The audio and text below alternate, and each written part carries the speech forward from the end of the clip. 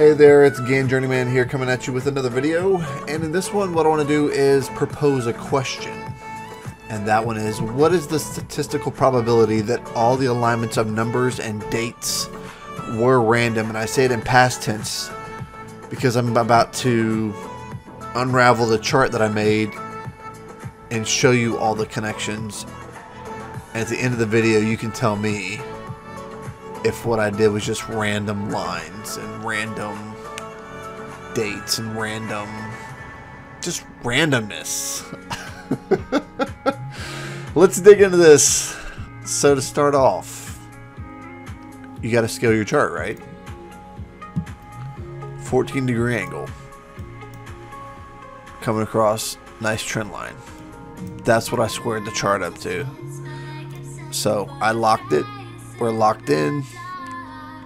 You probably want to end up making some kind of note there for yourself, just so you know whatever your scale was when you come back to this. So let's continue on. So after I had that, I said, well, let's find this next trend line here and see what this peak looks like. Came in at 77 degrees. Not shocking. 7 to 7 is 14. Also, 7 to 7 is mirrors, or their ones or activation lines. So I said, well, let's draw a fib spiral from the point here to where this catches, and we have a nice support spiral here. It was resistance before, it acted as resistance until it had broke through and flipped polarity, and now we're looking to see if we're going to find some support off of a bounce here. As the chart progresses, this area is going to become very interesting, in my opinion. So as always, as you're beginning to build your chart, you have to measure. What is the top of that spiral there? Pi. Your first clue that you're on the right path. The more math constants that appear, you know your chart's on the right path. It's squared nicely. So I said, well, let's draw another fib spiral here. Came from this top and came to this point here. Why this point? Just because I was using it as this being like a force field, right? So this energy from this move pushed into here and stopped. So it also made a nice little trend line there. We also have an intersection now down here. Look what that is. Look to the right. Negative 4314. Pi.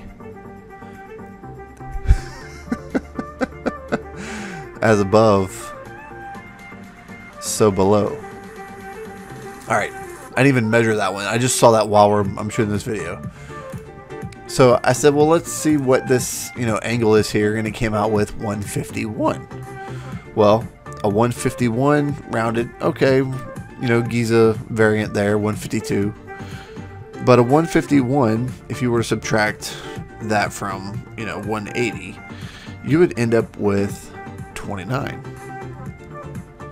2 plus 9 is 11, so it's also an activation coming into an activation, also creating a vortex point at pi. I have to mark that now. It's driving me crazy. So I said, well, what if I want to make this like a box, right? So I would change this, subtract 90. So if you take 151, subtract 90, you would end up with, you guessed it, phi 61. So as you are starting to notice now, we're coming up with a lot of different intersections. So we want to start measuring and looking at all these different intersections of where things are hitting. Why? Look at this fib spiral here, right? It looks arbitrary, but after this 14 and the top of this spiral, look where it hits. Next fib spiral coming off the vortex. This is where it told me to put it. I mean, look, it's just hugging touch points. Kind of an interference there. Nice little Vesica Pisces. So then we have another connection point. We got connections up here, 280. 28186. Another 5 variant.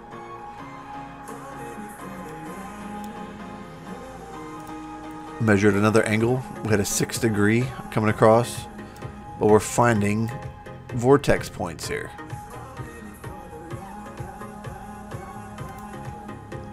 So then I drew the next fib spiral, and that one right here runs from here to here.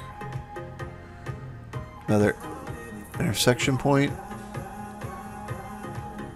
is on 10-4 Sol.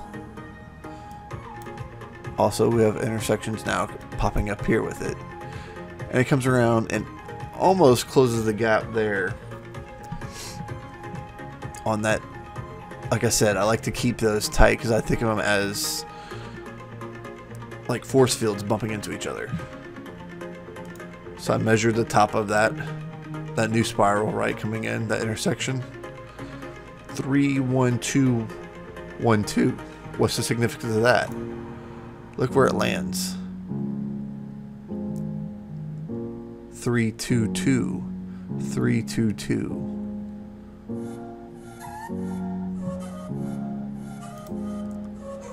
Another angle coming off of this, intersecting that. We got another 77-degree angle. That intersection point is 121621. Okay. What's that intersection point right there? 1216. Interesting. Are you starting to see the alignments? Next angle. Coming off from this point here, intersecting. I got a 49. 7 times 7. 49. Another connection there.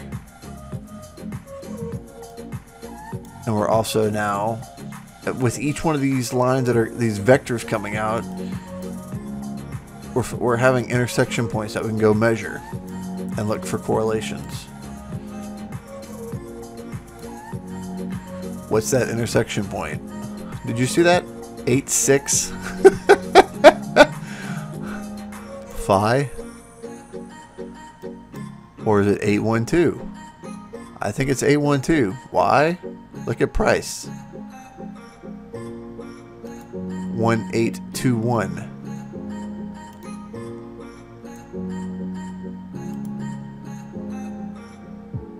You see it? Alright, what's this next vertical line? Splitting this right here. What do we got? 10-4 Sol. Next fib spiral. Coming off of this intersection here. Coming into this force field. We stop. It comes around. We have another intersection point here. Interestingly, a 181, 182. I thought we had a 281 somewhere up here. We just looked at. Anyways, but it wraps around, cuts through this beautifully. Nice support there. Next fib spiral, right here. Comes into it, catches this, and also catches this in the beginning of the move. So it's starting to look messy as hell, and we're not even done yet. There's a lot more mess to come. Come from this point here, this intersection, to this intersection, 14 degrees. Now we have this intersection, which aligned perfectly with that fib spiral.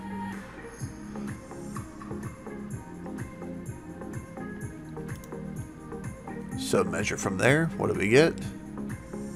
177. Okay. 7777. It's there. this high coming into this intersection here, 11 degrees. 1, 1 on. I'm gonna save that fib circle for last because it really starts to color up the chart. This vertical line here,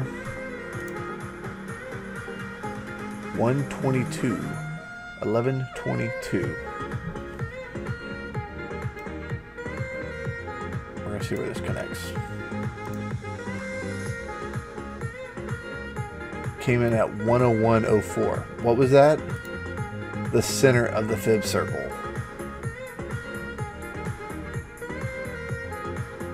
That fib circle was laid, by the way, from that intersection to that intersection.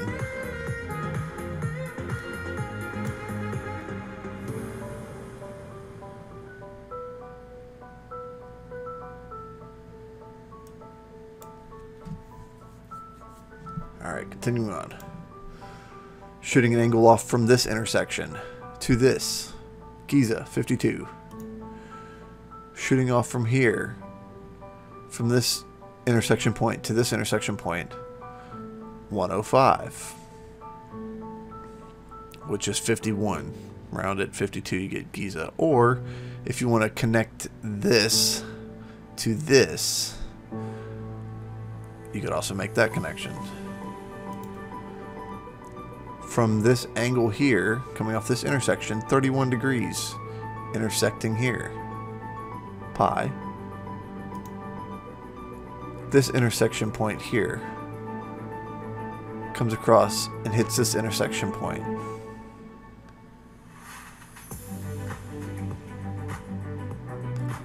Let's see. I even threw in a harmonic because at this point I'm looking at what's going to happen closer to our time frame, right? This intersection just has a lot of traffic going on. So in my opinion, I believe that this price action is going to pull towards this point.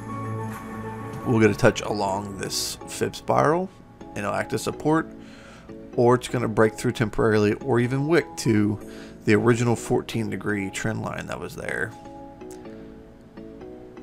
And then we get a bounce or recovery. That's my assessment of what this is saying.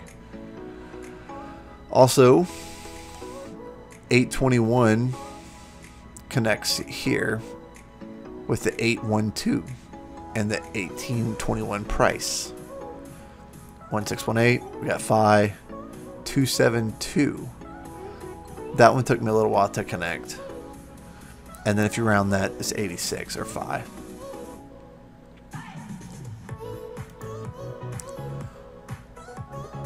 Measuring that intersection, pi. Where did this go?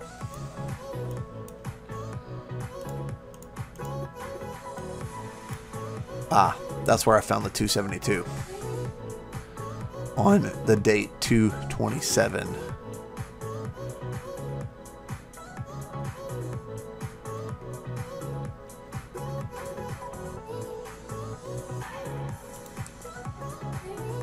Triple eights, 4888.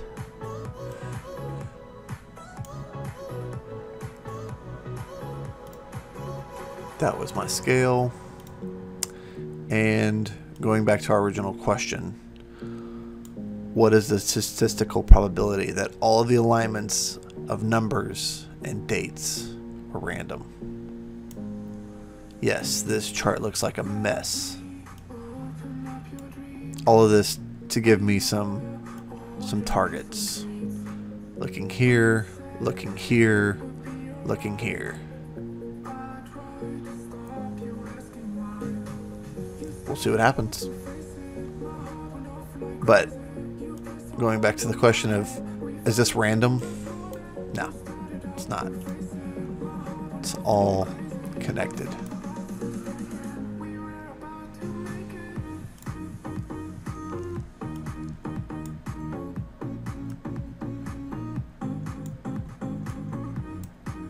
Hope you've enjoyed this video. Maybe it shed some light on the craziness of this chart, but also how you can find those alignments as well. Hope you enjoyed it, and I'll see you guys in the next video.